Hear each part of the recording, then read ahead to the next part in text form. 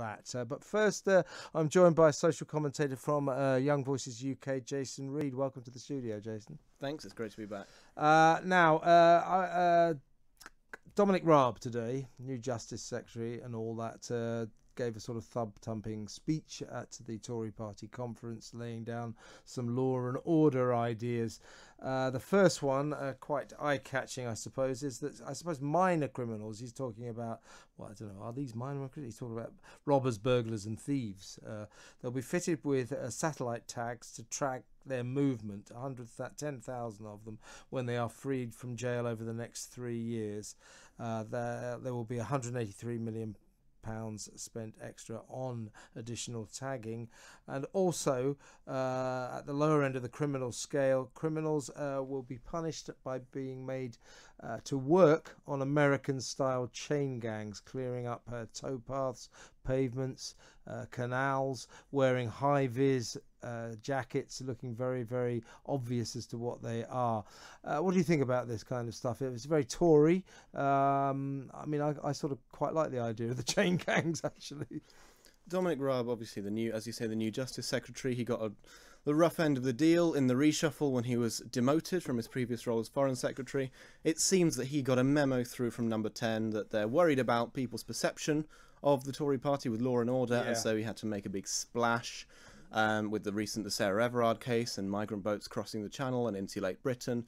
That reputation that the Conservatives have of being firm on issues of law and order and criminal justice is slipping away.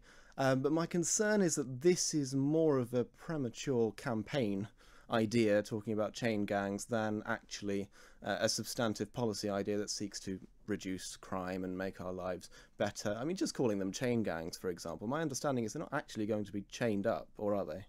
No, they're not, but that might be an idea. I mean, the point is, what we're talking about, and that's the whole point of the American chain gang, is it's a kind of a public shaming. Yeah. These British chain gangs, as you say, I'm sure they won't be shackled together, but they will be very, very obvious, you know, wearing high-vis jackets under the supervision of prison officers and policemen, no doubt, busy cleaning up the roads, cleaning up canals, cleaning up towpaths, so everybody knows who they are. I mean, you know, there's worse ideas, aren't there? What we should be doing is rehabilitating people, right? The reoffending rates in this country are enormous. I think it's 60% of people who are released from prison reoffend within 2 years of coming out. So we should be trying to get that number down. Maybe Dominic Raab is a genius and this idea is going to make no one reoffend ever again, but it seems unlikely. I know how much you hate virtue signalling, Kevin. I do hate virtue signalling. This is a bit of virtue signalling. Tory virtue signalling. Yes, exactly. Yeah. It's an eye-catching thing to say in a speech, and it will be an eye-catching innovation. But I look forward to seeing my first British chain gang, because we hear a lot of announcements from the Tory conference, and so few of them ever seem to come to pass. But one other aspect that he went into, which I think is a more serious proposition and something that we can gather around and I think approve of. He's talking about the constant recourse to human rights laws by all sorts of ne'er-do-wells, and in particular he says that there are many foreign nationals living in this country who have been convicted of domestic abuse. Obviously we're basically talking about men who abuse women in the four walls of their home, a horrible crime, and they're able to stay due to human rights laws. And he says this is absurd, and we have to have a serious look at how human rights laws affect this country, and I think in that respect he should be encouraged. Yeah, cracking down on domestic abuse seems like, to me, a much more sensible road to be going down, especially in the aftermath of the Sarah Everard case. And we don't want a situation where there are legal loopholes where people can use their nationality or use human rights laws to get around feeling the full weight of the law. As I understand it, this is one of the benefits of Brexit as well, is that we can extricate ourselves a little bit from the European Court of Human Rights and the European laws and the way they work around human rights. I don't know how many cases there actually are of this happening, but if there's even one case, then it's too many of someone escaping justice just because of this kind of thing. Yeah, there's quite a few apparently. I mean, human rights are a problem. I mean, for example, Wayne Couzens, I mentioned this earlier in the show. I mean, I'm sort of personally kind of furious about this, and I think lots of other people will be as well. So he's got a police pension, which he's paid into, and of course, in the manner of these things, the police have paid in their portion as well. Now, they are able to take away the police section of his pension, but the money that he's put in himself, he retains that. He will get a police pension. And the reason that he is able to get that is that to take away that money that he's personally put in would apparently be against his human rights. I say he can stick his human rights where the sun don't shine, take the pension away from him. This is the sort of nonsense that has to end. Yeah, for serious offences like Wayne Couzens, I don't think there's any real argument to allow them to keep their pension pot or anything like that. If someone, especially in the case of Wayne Couzens, when he's gonna die in prison, so we're not worrying about rehabilitating him. We're not worrying about, oh, what about when he comes out? We need to make sure that society is going to welcome him back. This is just a case of not leaving him with money that he doesn't deserve. Yeah, you know, things that I'm not going to lose any sleep about. One, Wayne Couzens' human rights, for God's sake.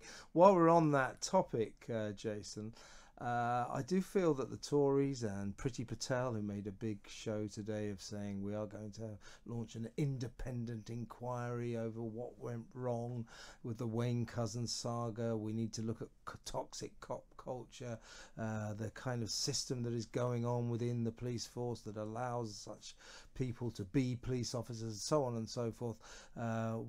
Fine words, but there's an elephant in the room here. They haven't got rid of the police chief who presided over this culture, Cressida Dick. I think it's extraordinary that she's being allowed to keep her job. How can the public be expected to even begin the process of getting some trust back in the police if the police chief who presided over the Wayne Couzens saga, who presided over this culture that apparently has to be stopped, this toxic cop culture that has to be sorted out, how can we trust the police if the same cop is in charge? Yeah, I completely agree. Cressida Dick must have some amazing compromat on Sadiq Khan and on everyone in the government to be staying in her position, having people coming out and giving speeches of support and saying she's the right person to implement these cultural changes and these policy changes in the police. Her resigning would have been step one on a very long road towards the police starting to regain trust and regain their reputation and being able to protect people again rather than people feeling they need protection from the police. And so the fact that we haven't even made that first step of replacing the leader who's overseen all of this just means there's no hope. And on a depressing note, it means there will be more Sarah Everards because we're not making any changes here. Well, women don't feel safe on the streets, and there is nothing more indictful that you can say about the police force that you do not make women feel safe on the streets. By the way, I don't think guys feel all that safe either. Last point, Jason, I wanted to ask you about vaccine passports. A consultation does come in a week or so. I'm trying to think of the date. Might be a couple of weeks. Very soon, anyway, a few days' time, the government will launch this is the English government, will launch its consultation into vaccine passports. So once again, we keep being told, Sajid Javid the other week, it's off the agenda. It's not off the agenda. They're bringing in a consultation as to whether or not they should be used at indoor and outdoor venues, talking about football matches, talking about nightclubs, theatres, cinemas, and so on and so forth. So as we go about our lives, we feel right now that the worst of the COVID crisis is behind us. We're living reasonably normal lives now, and yet there's still the spectre of vaccine passports. If they bring them in, I think the nightmare returns.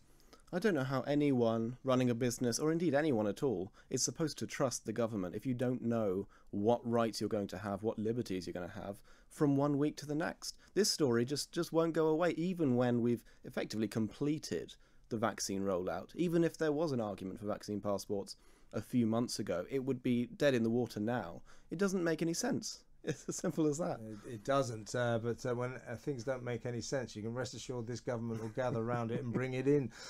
Jason, always a pleasure to see you. Thanks for coming into the studio. Jason Reed there from Young Voices UK. He'll be back next week, same time, same place.